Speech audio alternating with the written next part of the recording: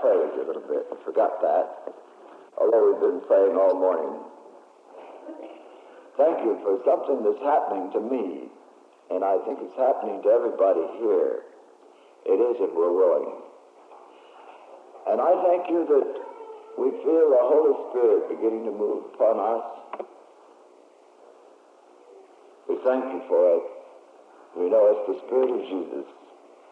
We thank you for the joy that's in our hearts, for the vision that we're getting, for the way our minds are suddenly becoming illumined as though the electric lights have been turned on in a dark night. And our hearts are overflowing with love. We thank you for every bit of it. Thank you, Lord, for what you're doing for us. But I know that you didn't bring us up here to this glorious place just to give us a good spiritual tonic and a grand time. Lord, just bring us here to get us ready to save the world, to come to his rescue.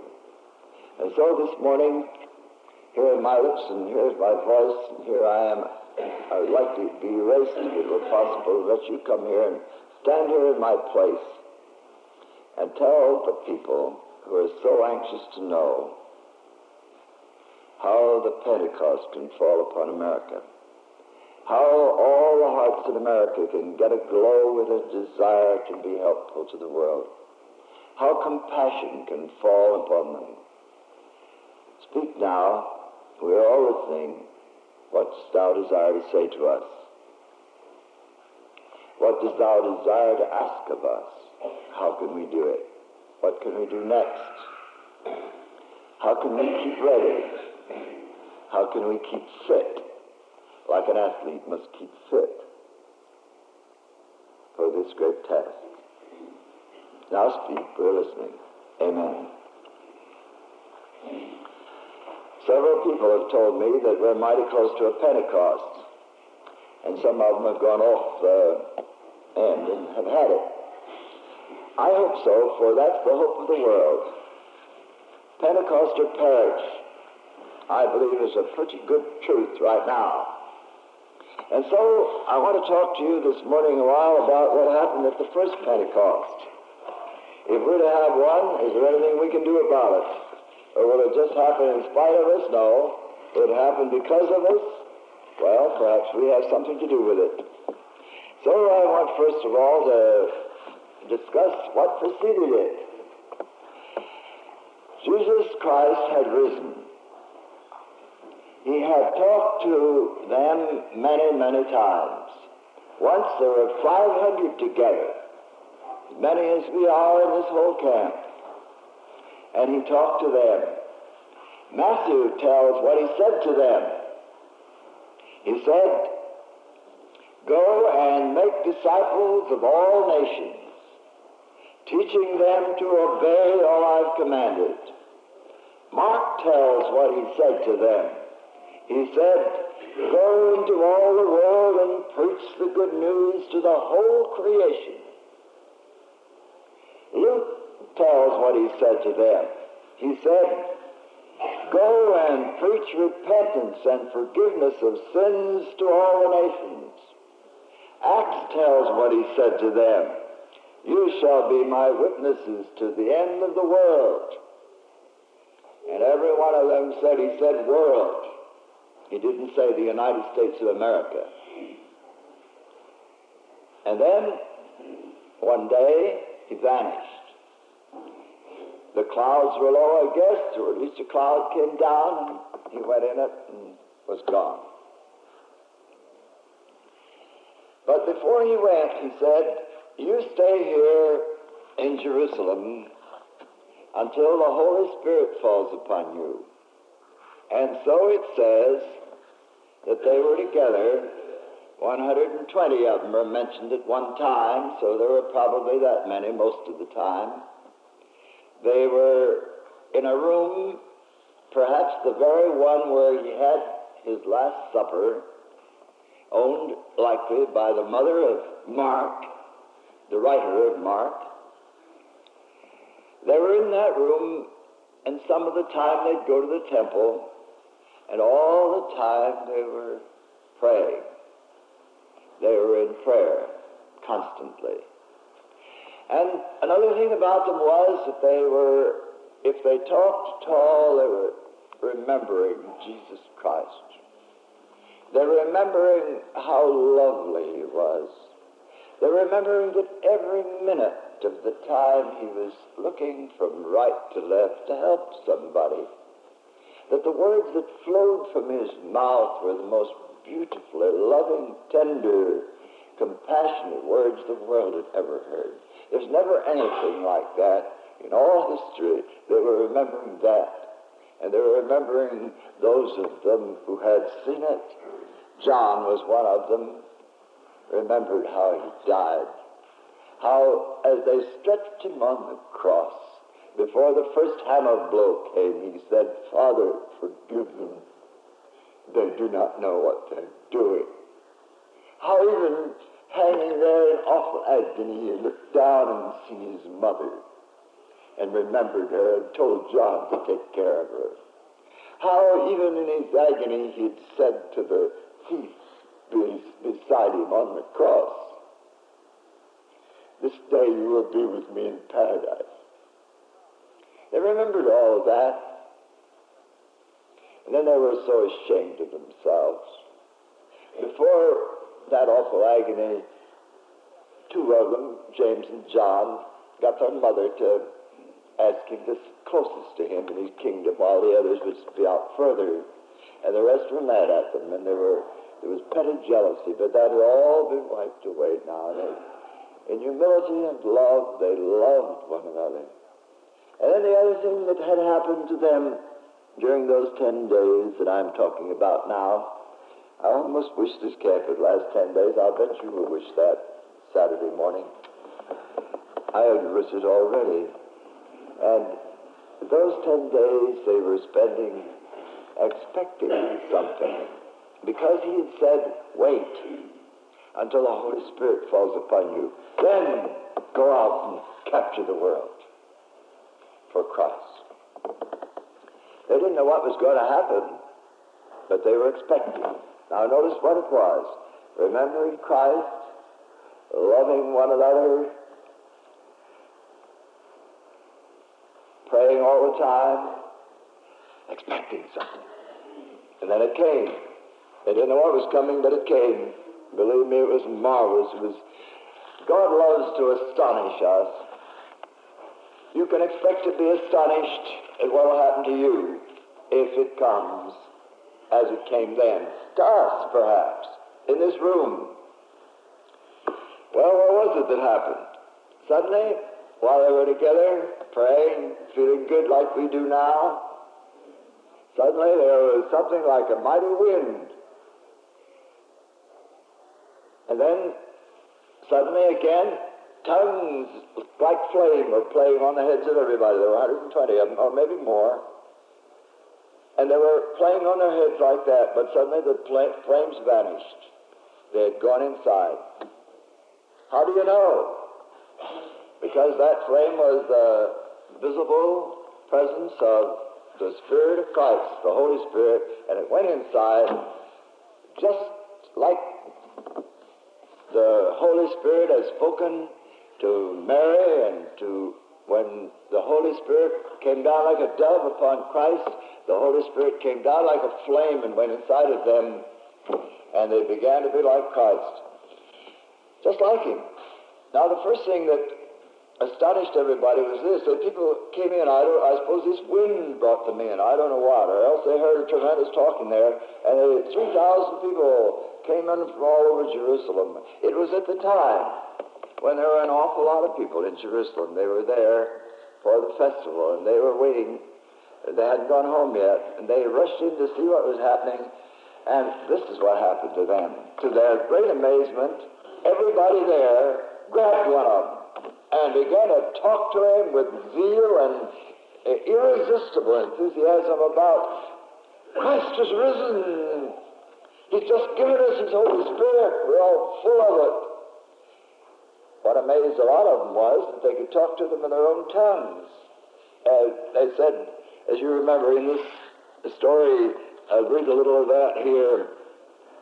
They were all amazed and wondered and said, These people are all Galileans who are talking to us, but how in the world do we hear them in our own native languages? Here we are, Parthians and Medes and Elamites, and residents of Mesopotamia and Judea and Cappadocia and Pontus and Asia and Phrygia and Pamphylia and Egypt and the parts of Libya and beyond Cyrene and visitors from Rome and Jews and proselytes and Cretans and Arabians. Why we hear them in our own language? That astonished them, and it really was wonderful. That's a miracle, of course. You can't explain it. Can't explain any miracle. It wouldn't be a miracle anymore if we could explain it. But there was another miracle, and that was that they had so much inside they just couldn't keep it to themselves. They had to tell it to somebody else. They began then and there to fulfill what Jesus had told them. Go and capture the world, for the greatest good news the world has ever known. Capture it. And those 120 set out to capture the world, and they captured 3,000 that day. It says that before that day was over, 3,000 of them had been baptized. Some of them, when they saw the way these people behaved, which wasn't very orderly, said they're drunk. They've had too much new wine. And then Peter got up to explain it. And this is what he said. These men are not drunk, as you suppose. It's only the third hour of the day. That's 9 o'clock in the morning, about like it is now. But this is what the prophet Joel promised. In the last days it shall be, God declares, I'll pour out my Spirit upon all flesh. Your sons and your daughters shall prophesy. Your young men will see visions. Your old men will dream dreams. Yes, and your men servants and maid servants in those days, on them I will pour out my Spirit, and they'll prophesy. Then said Peter to them, Men of Israel, there's 3,000 here. Hear my words. Jesus of Nazareth, a man attested to you by God by the mighty works and miracles that he did. As you yourself have seen, that Jesus was delivered up by the definite plan and foreknowledge of God and was crucified and killed by the hands of lawless men, but God raised him up. He was loosed from the pangs of death. It wasn't possible for death to hold him.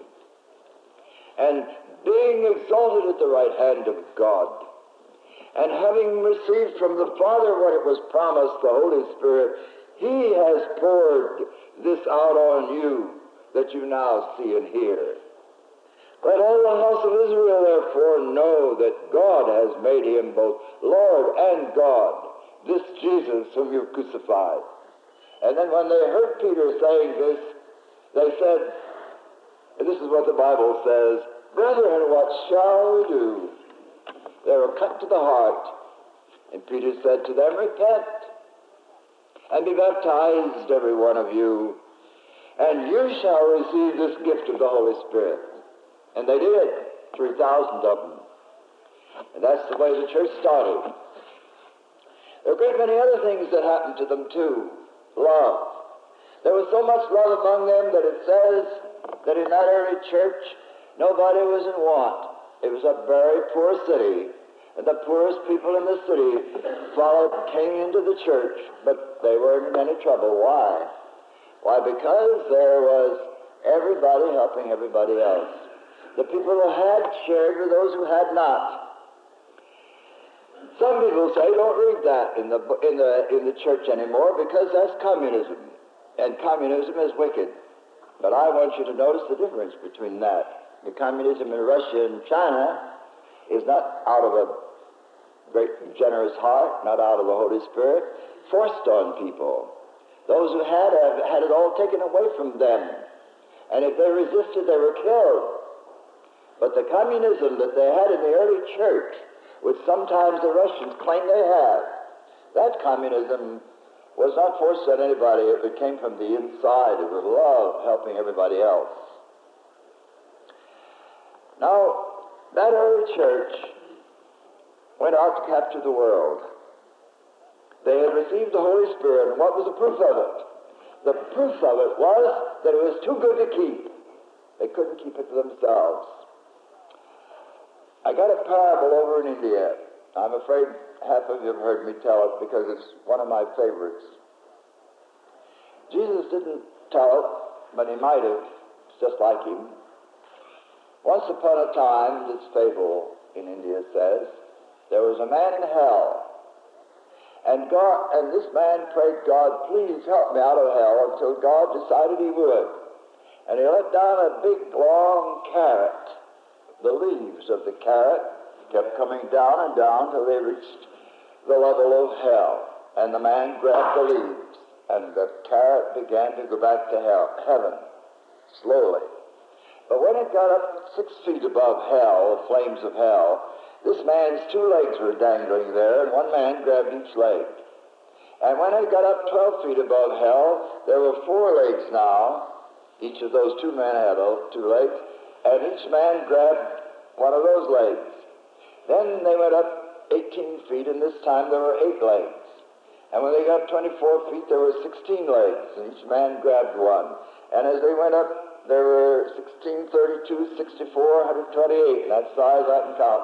And this man, when he looked down there at that pyramid of legs, people hanging on below him, and looked up at these carrot leaves, he said, these leaves will never carry all these people. So he gave a very vigorous kick, and the leaves broke. And he went back to hell with all the rest. And the moral of it is, you can't get to heaven unless you want to take all hell with you.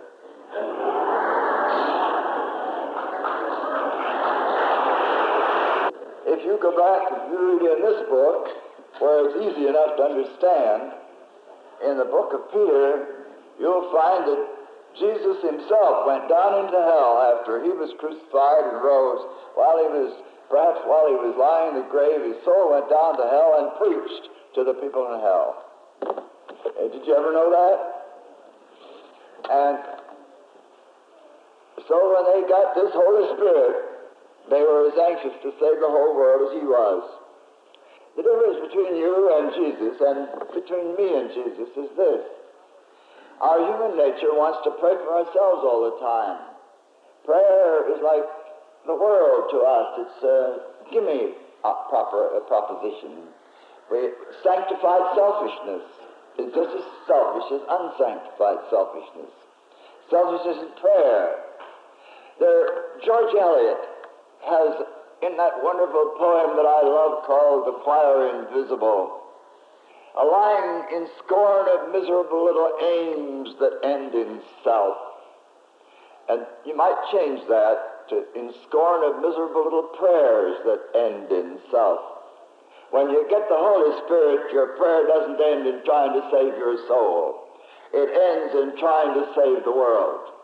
Then you get like Jesus, and he didn't die on the cross to save his soul. He died on the cross to save the world.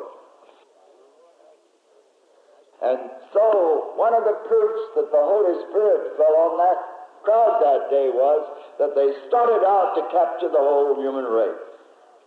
They didn't give it up either. They went on and on and on. They began to be persecuted. Paul tried to destroy the church. And you remember how he got caught by the Holy Spirit. He just couldn't take it. I think the thing that started Paul being converted was to see the way Stephen died. As he died, he said, I see Christ sitting at the right hand of God. And then he was convicted. So it went on and on and on. I want to read what happened to these Christians a little bit again out of this book. They were tortured as perhaps no people ever were. The Jews were killed by the Germans, by Hitler, an awful lot of them. But these Christians took it worse than the Jews ever did. Listen to what happened to them. Many were tortured, refusing to deny Christ. They had faith that when they died, they would rise to a better life. Many were stoned. Some were sawed in two. They They were killed with a sword. They went around wearing skins of sheep and goats. They lost all they possessed. They were in hunger and pain and ill-treated. They wandered over deserts and mountains and lived in holes and caves of the earth. They didn't have to, but they were out to capture the world and take the consequences. They never shot anybody, but they were willing to be killed. This world is not worthy of such men. And all of them won heaven's praise for their faith. Here on earth they did not receive what God had promised. He, through Christ, had planned something better for us. But the work of these men, which these men began, was not complete without us. Then I want to read a little bit of what happened to Paul. The whole book of Acts, or two-thirds of it's about Paul. Because Luke was along with Paul so much of the time and got his story. And this is what happened to him. The most famous of all these terrific missionaries. He tells it himself in the book of the letter to the Corinthians. He said, I have been beaten so many times that I can't count them. I have often been nearly dead. 5 times the Jews gave me 39 strokes with the whip. 3 times I was beaten with rods. Once I was stoned. 3 times I was in shipwrecks. I spent a night and a day in the sea.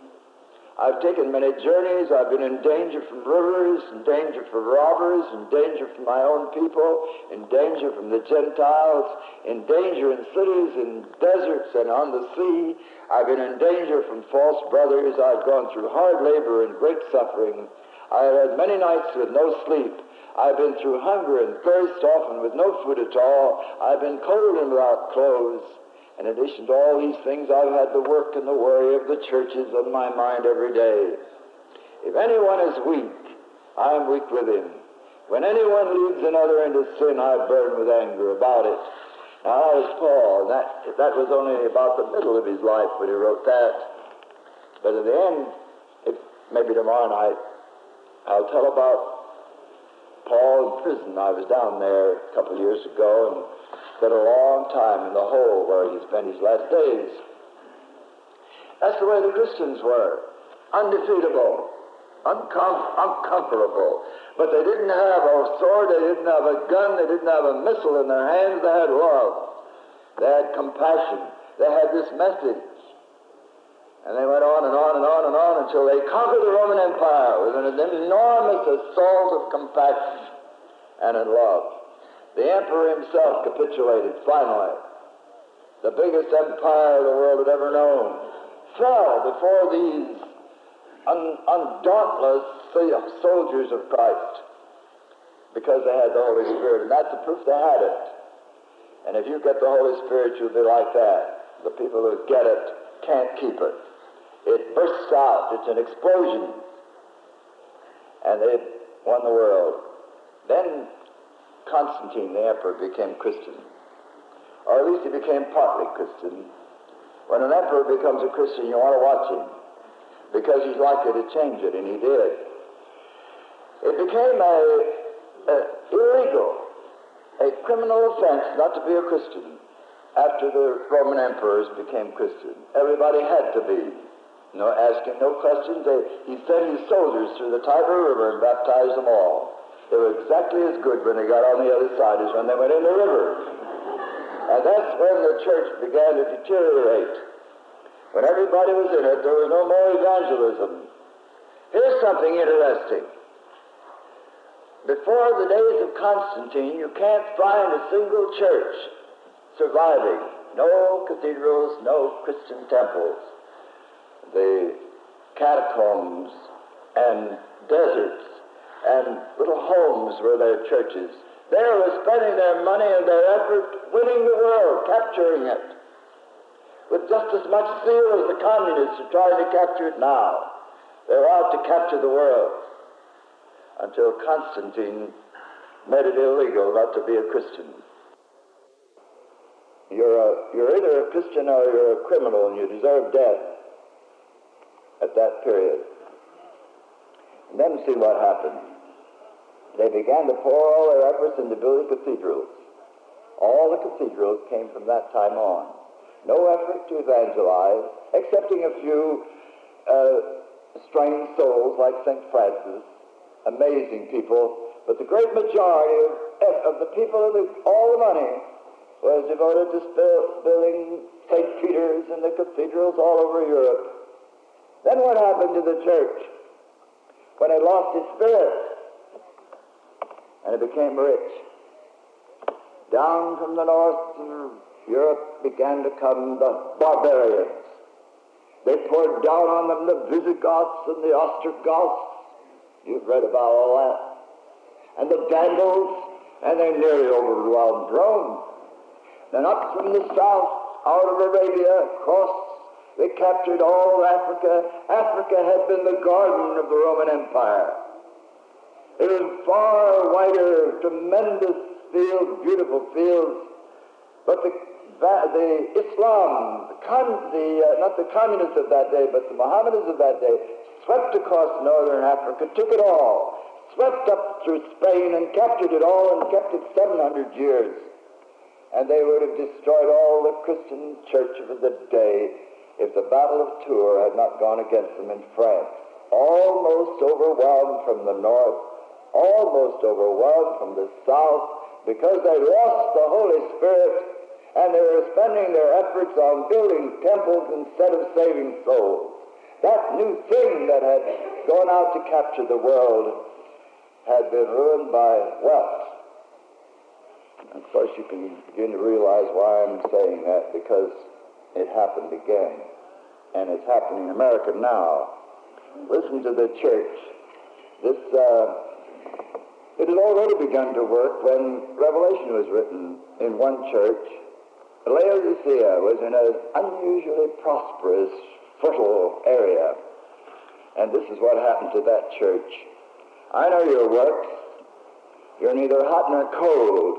I would that you were cold or hot. And so because you're lukewarm and neither cold or hot, I will spew you out of my mouth. For you say, I am rich. I've prospered. I need nothing. Not knowing that you're wretched and pitiable and poor and blind and naked. Therefore I counsel you to buy from me gold refined by fire. Fire, the Holy Spirit. That you may be rich in white garments to clothe you and to keep the shame of your nakedness from being seen, and to salve the ointment in your eyes that you may see. Those whom I love I reprove and chasten. So be zealous and repent. That's what happened. And if it hadn't been for the Reformation, the church that was no longer filled with the Holy Spirit would have perished. Martin Luther and the Reformers. And then came along in the Roman Catholic Church the Counter-Reformation. And if it hadn't, the Catholic Church would have gone and there would have been nothing but Protestantism. And then these Protestants, fired by Luther and John Wesley, and a long list of them, began to come across here to the United States. And here we had a cause. We were going to build up in the new world, a new nation dedicated to God. And we worked at it until we got it accomplished. Then we got rich. And then instead of going out to capture the world with the tremendous zeal that they had a few decades ago, we began to build cathedrals, temples. The big noise around the United States today is big church building. There's going to be $1 billion invested in building churches this year in the United States. How much is going to be invested in saving that world out there that is going to hell? 3 cents out of a dollar. When you put $1 into your church collection, 3 cents goes abroad to save the world, and 97 cents stays here, and 80 cents stays in your own local church to build the church, to keep it going. That's the way it is. That's a fact. These are not theories. These are facts. You can corroborate what I've just told you by writing to your own mission board. And we're just like the church was in the Middle Ages when it was threatened from the south by Islam and threatened from the north by the Vandals and the Visigoths and the Ostrogoths and the barbarians. Now, that's why we need a Pentecost. The same thing that happened in the days of Martin Luther and John Wesley. Got to come again, and it's got to be bigger than it was then. It's got to be a world Pentecost, a Pentecost this time that doesn't reach across Europe or across America, but breaks out of America. It's got to be a new explosion of the Holy Spirit. And then we'll begin to put our money and our lives and our efforts, just because we're so full of it, we can't hold it, so glowing with this glad good news, we can't stop telling it all over the world. I'll tell you why the communists are winning. Because they're out to capture the world with all their might. They've got a gospel. It's a gospel without God. They think they've found a way to make a better world. They know it's bad. They've seen the evil and they're trying to do it their way. It's a terrible way, but they think you've got to be rough. Well, we do in war too. Whenever we have a war, we think you can't be gentle. There are no rules. You kill a man any way you can.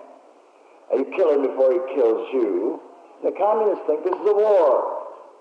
And they're in it now, and you can't be gentle in a war. So they're out to capture the world, to get rid of what they think is the reason why the world isn't better. They think it's because the rich are exploiting the poor. And there's so much truth in that it makes it sound reasonable to the poor. Let me illustrate what I mean by that being true. I'm not very much afraid of being called a communist. I've never heard that I've been called a communist but once. That's because I got a letter from Eisenhower. He's a communist, you know. Well, but I'm not afraid of this, but I'll tell you why communism takes so well in Asia and Africa and Latin America among the hungry, landless, illiterate people. Because the landlord who owns their land, go to Egypt, for example. Egypt is owned by a few hundred people. They own the whole thing, and all the rest of the people are wretchedly poor. Do these people live there? No, they live up in Paris or in some other place. Absentee landlords. But they make the people pay, give half their crop to the landlord for the privilege of working on that land. Half of it. And the other half doesn't last them more than 7 or 8 months. Then they go to a moneylender. Now, this isn't in Egypt only. This is all over this part of the world where there are two classes, the rich and the poor. The rich owning the land, the educated ones, and the poor having nothing. They go to the moneylender and they borrow. They don't know how much interest they pay. They can't count. Trust him, or they don't trust him. They know he's crooked, but they have to take it. Then they take that money and they go back and buy from the landlord what he took from them, so it'll last the other 6 or 7 months. And these men here from India know I'm telling you the truth. And then no wonder they hate the landlord, and no wonder they hate the moneylender. They hate them bitterly. And so the communists come along and say, those fellows are your enemies. That's why you're down. They don't want you educated. If they did, they'd educate you. They want you to be ignorant so that they can rob you. That's what's happening around the world. And if we Americans haven't found that out yet, whom do we hobnob with when they're over there? The government, the moneylender, the rich, the landlords. Whom do the communists hobnob with? They go down underneath and tell these illiterate people, you've got to have a revolution. You've got to overthrow them like we did in Russia and like we did in China. See, they're out to capture the world, and we haven't been. But the moment the Holy Spirit falls on my country, and they get tender-hearted like you are, and they want to go out like you do, and help the world just because it's in tragic need to help those hungry, illiterate people, we've got everything. All the advantages on our side, including God. For after all, communism is a godless religion without God. We've got him on our side if we help him. And he's against us, and the world's against us until we do. And right now we're under the condemnation of God because we haven't helped the world. That's what's the matter. As soon as we get this Pentecost, the Holy Spirit doing to us what the Holy Spirit did to them, so that we will want to go out and capture the world. It's going to be easy. I tell you what's the matter with us. We're standing here with our backs to the wall trying to preserve that nice world. It's been such a lovely world for investment, for enterprise, for exploitation. We don't want to disturb it. We've been getting $2 out of it every time we send $1 back. Some people keep coming to me and saying, look how generous we are. Of course we are. But for every $1 of generosity we give abroad, we get $100 from there. Every one. That's a thing. That isn't very generous. But as soon as we get the compassion of Jesus in our hearts, we'll no longer look upon this world as an opportunity for exploitation. We no longer want to retain the status quo, leave it the way it is now. We'll go out there with a great assault of compassionate love, and we'll tell them for the sake of the Lord Jesus Christ, we're out here to help you out of your ignorance, out of your hunger, to make wrong right.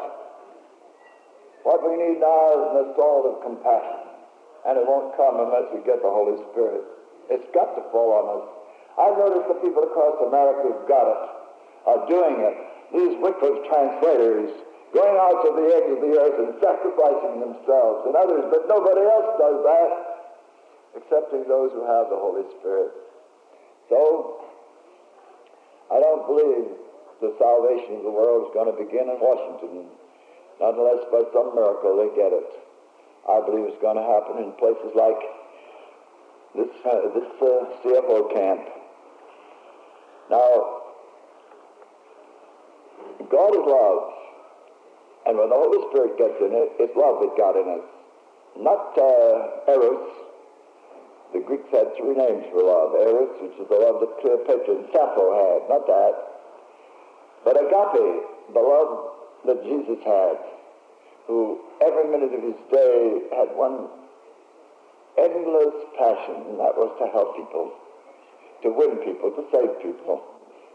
When that gets in us, that's the Holy Spirit. And then we can't help helping people. Pentecost are never twice the same. This one, if we get it, won't be the same as the first one. The Pentecost that they had at Herrnhut, which sent them out from Germany in that tremendous campaign to save the world, that wasn't like the first one. And the Pentecost they had when John Wesley was here wasn't like the first one. God likes variety, and I don't know what this will be like. But I do know what you'll be like, and I'll be like. We'll be burning in our hearts with a yearning to share the gladdest, most marvelous thing the world has ever known. The only hope of the world with everybody else. It won't be satisfied until every man, woman, and child in the world comes to take it down. I forget whether I talked about that the other day. I think I did, but I'll repeat it, I guess. If I said it, I'll repeat it. That the Christ is on the cross, yes, is often said. It isn't true. Not unless he's on the cross in us. Unless the same yearning, willingness to give up ourselves that he was in him when he died on the cross is in us, then that isn't true. But he comes and dwells in us when the Holy Spirit comes in us. That's the Spirit of Christ coming in us.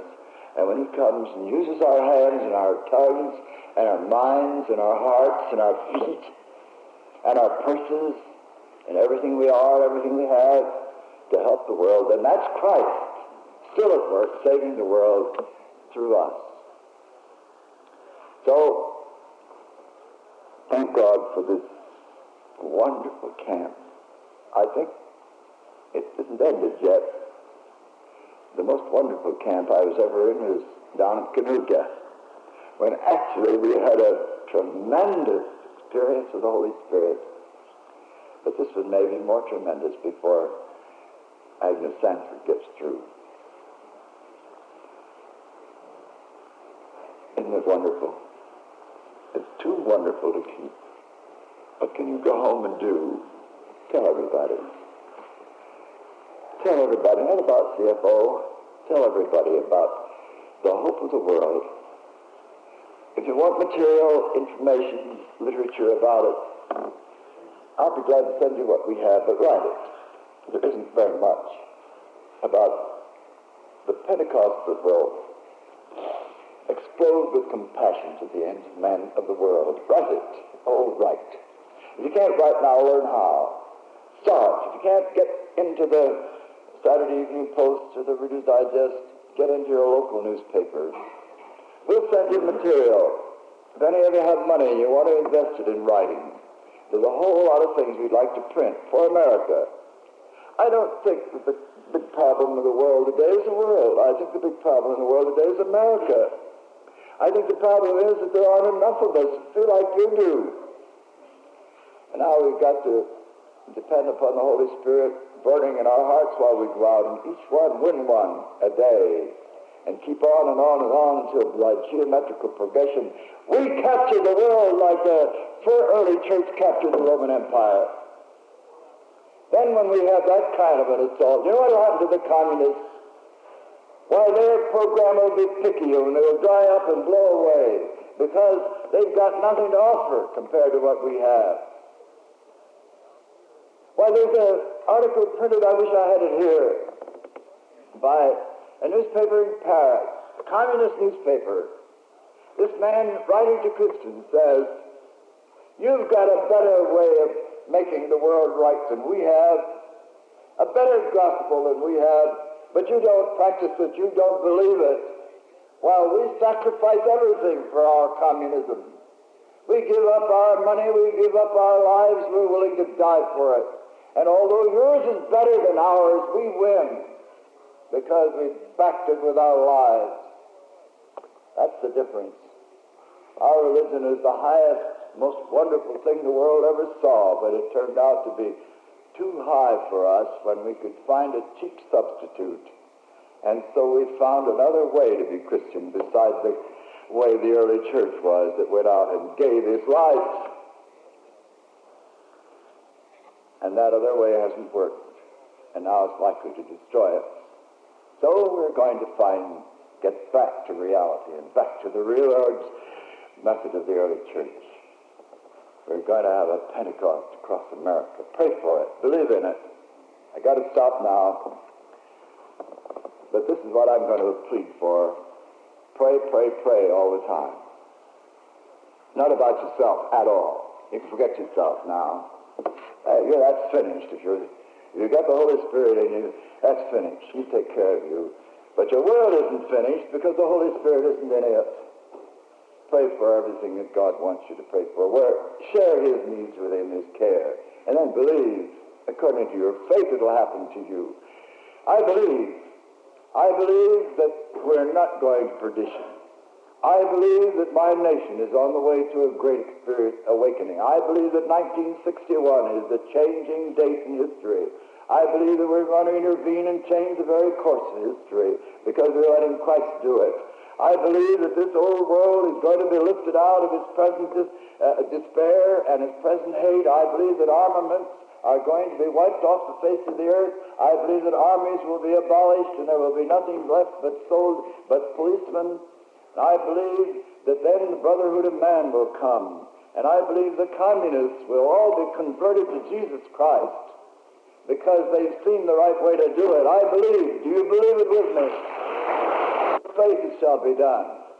I tell you, in this room here is the greatest power in the world today. If we believe strong enough, and our belief gets into our words, our feet, our hands, our actions, and we bet our lives on it. Studdard Kennedy was the most terrible poet of the first war. Marvelous man with a heart that overflowed like Christ. And he wrote one poem I wish I could quote, but enough to quote a little of it. He said, "You ask me to prove that Christ will win. You fool, I can't, but I can bet my life on it. And I do." That's where we are. The future will prove it. Oh yes, that poem said, no man can prove the future, but we can bet our life on it. We make the future. Let's pray.